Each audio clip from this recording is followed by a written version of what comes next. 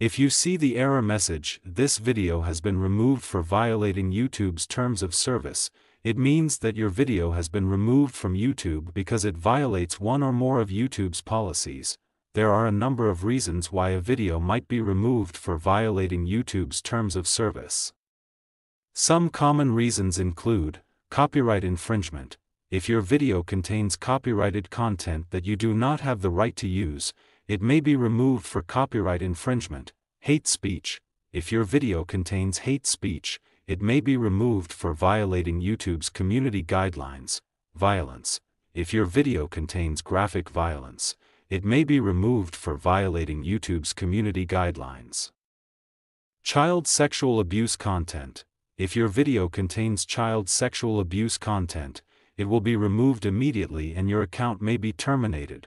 If you believe that your video was removed in error, you can appeal the removal. To do this, follow these steps. 1. Go to the Copyright Strikes Claims page on YouTube. 2.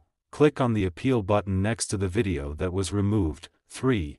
In the appeal form, explain why you believe your video was removed in error.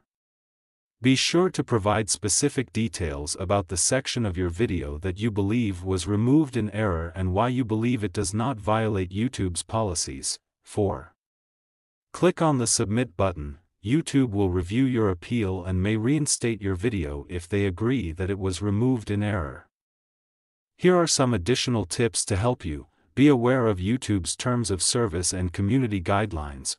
Review your videos carefully before uploading them to make sure that they do not violate any of YouTube's policies. Use a copyright checker to make sure that you have the right to use any copyrighted content in your videos. If you are unsure whether or not a video violates YouTube's policies, it is best to subscribe to TechSoar.